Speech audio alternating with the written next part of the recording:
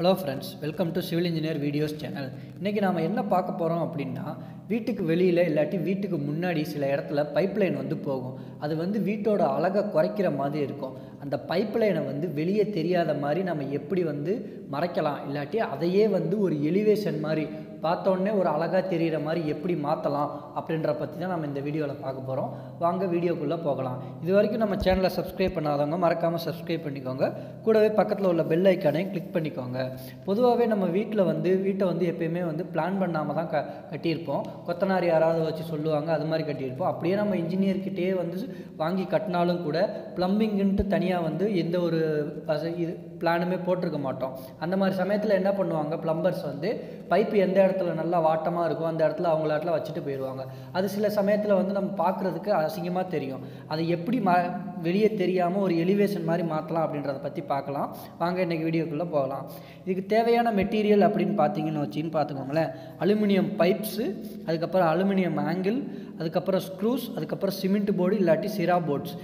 இதை வச்சு தான் நம்ம அந்த எலிவேஷனை நம்ம பண்ண போகிறோம். இதில் அலுமினியம் பைப்பு அப்படின்றத பார்த்திங்கன்னா, அது என்ன ஒரு பைப் ஒரு 700 அந்த மாதிரி ரேட்டில் கிடைக்கும். உங்களுக்கு எவ்வளோ லென்த் இருக்கோ அதை வச்சு நீங்கள் வாங்கிக்கலாம். அதே மாதிரி தான் அலுமினியம் ஆங்கிள் கூட, ப்ளஸ் ஸ்க்ரூஸ் நார்மலாகவே நமக்கு கிடைக்கும். அதுக்கப்புறம் சிமெண்ட் போர்டு இல்லாட்டி ஷெரா போர்டு. நாங்கள் யூஸ் பண்ணுறது சிமெண்ட் போர்டு. சிமெண்ட் போர்டுனா பிளேனாக இருக்கும்.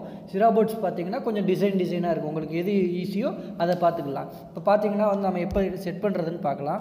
ஃபஸ்ட்டு பார்த்திங்கன்னா ப்ளம்பிங் பைப்பை நம்ம எந்த அலுமினியம் பைப்பை நம்ம எதில் செட் பண்ண போகிறோமோ அதில் கரெக்டாக ஃபிக்ஸ் பண்ணிக்கிறோம். அதில் ப்ளம் பார்க்கணும், ப்ளஸ் ஸ்பிரிட் லெவல் பார்க்கணும். அது ஏன்னு பார்த்தீங்கன்னா, அது அப்படின்னா தான் அந்த எலிவேஷன் ஸ்ட்ரெயிட்டாக வரும். அப்படி ஸ்ட்ரெயிட்டாக வந்தால் மட்டும்தான் அது பார்க்குறதுக்கு அழகாக இருக்கும். அது மாதிரி பண்ணும்போது இப்போ பார்த்தீங்கன்னா ஃபஸ்ட்டு ஸ்பிரிட் லெவல் பார்த்தாச்சு. இப்போ ப்ளம் பார்க்குறாங்க. இப்படி ப்ளம்மும் பார்த்து முடித்த உடனே பைப்பு எல்லாமே ஸ்ட்ரெயிட் ஆயிரும்.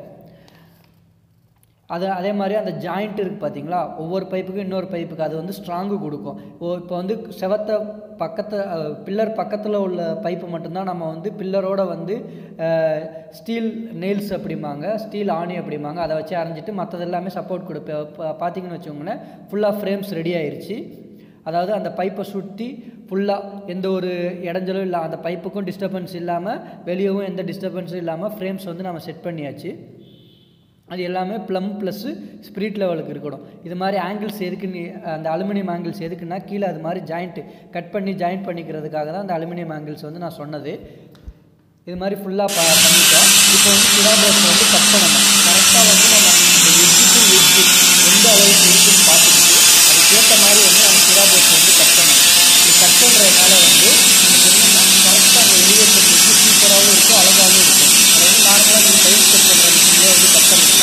அது மாதிரி கட் பண்ண உடனே என்ன பண்ணணும்னா, அதை கொண்டு போய் ஃபஸ்ட்டு இதை இது பண்ணுறதுக்கு செப்பரேட்டாக ஒரு ஸ்க்ரூ இருக்கும். அதாவது நார்மல் ஸ்க்ரூஸ் இல்லாமல் நம்ம அதிகமான பைப்பில் ஸ்டீல் பைப் அதிலெல்லாம் விழுகிறதுக்கு ஒரு ஸ்க்ரூ இருக்கும். அந்த ஸ்க்ரூ வச்சு நம்ம ஃபிக்ஸ் பண்ணிக்கணும்.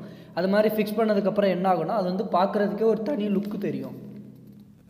இப்போ இதை பார்த்திங்கன்னா ஃபஸ்ட்டு இது பண்ணிக்கிட்டாங்க. அதுக்கப்புறம் அதையே நல்லா டைட் பண்ணுறாங்க.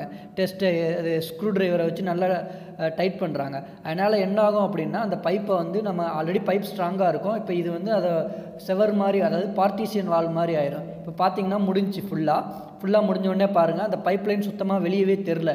ஆனால் பார்க்குறதுக்கு அது ஒரு பில்லர் மாதிரியே இருக்குது. இது மாதிரி பண்ணுறதுனால என்ன ஆகும், இப்போ இந்த கலருக்கும் பில்லருக்கும் ஒரே மாதிரி கலர் போட்டிங்கன்னா எந்த ஒரு ப்ராப்ளம் இல்லாமல் பார்க்குறதுக்கு செம்ம அழகாக இருக்கும். தேங்க்ஸ் ஃபார் வாட்சிங் கைஸ்.